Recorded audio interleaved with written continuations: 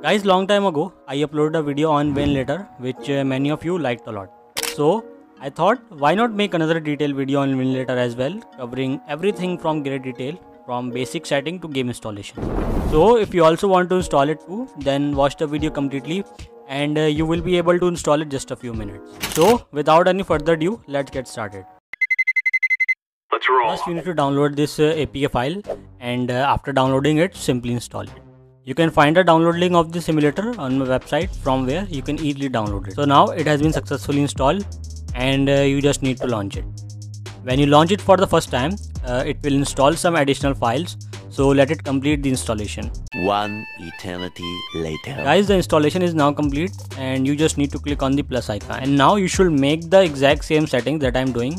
Otherwise, you might face error during gaming. First, you need to set the resolution to 720p. And after that, select version 9.3 in the wine section.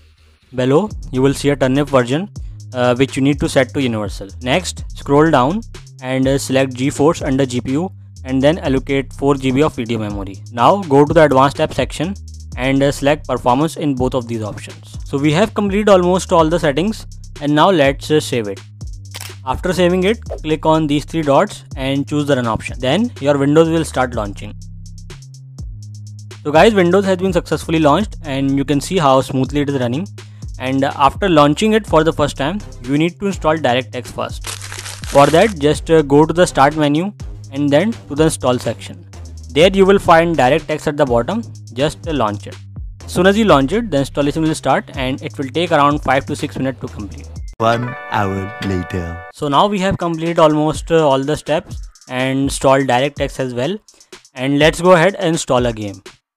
To install it, you need to download any PC game you like and then place it in the download folder of your Android device. Then you can easily access this folder from the D drive in my computer. Additionally, you can easily activate key mapping as well.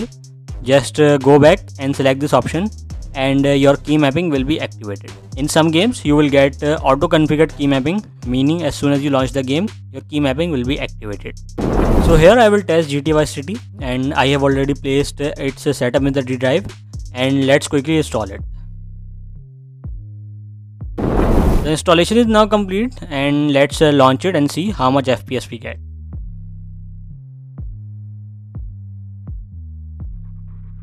As you can see, the game is launched and it is working perfectly and I'm getting around 25 to 30 FPS. Additionally, the key mapping is also working quite well. Furthermore, I tried some other games on this emulator as well.